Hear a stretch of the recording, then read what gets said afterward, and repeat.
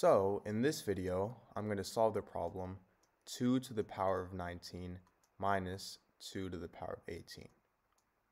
So I want to find the value of this problem. So for my solution,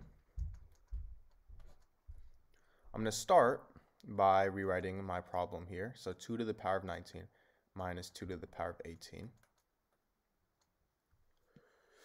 And to start off, I'm going to rewrite 19 here as 18 plus 1.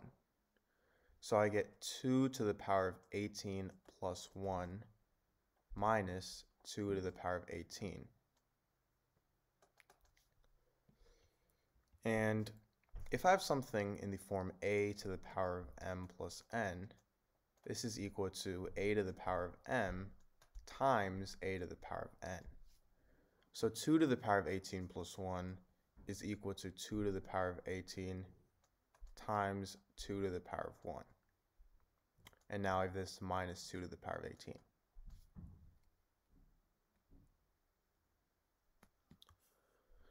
Now from here, because I have two terms that are the same, I can factor out 2 to the power of 18.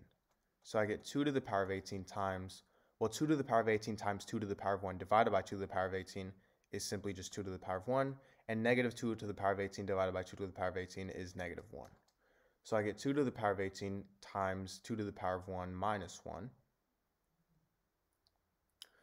And this is equal to 2 to the power of 18 times, 2 to the power of 1 is 2, so I get 2 minus 1, which is equal to 2 to the power of 18 times 1, which is equal to 2 to the power of 18.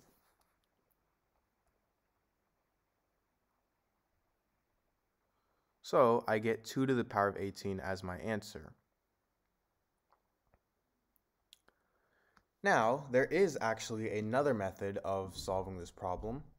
So going back, our original problem was 2 to the power of 19 minus 2 to the power of 18, right? And what we did was we wrote 19 as 18 plus 1, and we solved it by factoring out 2 to the power of 18. So now, what if instead of rewriting 19, I rewrite 2 to the power of 18 as 2 to the power of 19 minus 1. Now, the way I'm going to solve this is I'm going to rewrite 19 minus 1 as 19 plus negative 1. Now, I can still use that property that states that if I have something in the form a to the power of m plus n, this is equal to a to the power of m times a to the power of n. So 2 to the power of 19 plus negative 1, that's going to equal 2 to the power of 19 times 2 to the power of negative 1. So I can still do it. Now from here, my greatest common factor from these two terms is 2 to the power of 19. So I get 2 to the power of 19 times 1 minus 2 to the power of negative 1, which is equal to 2 to the power of 19 times 1 minus 1 half, which is equal to 2 to the power of 19 times 1 half, which is equal to 2 to the power of 19 times 2 to the power of negative 1.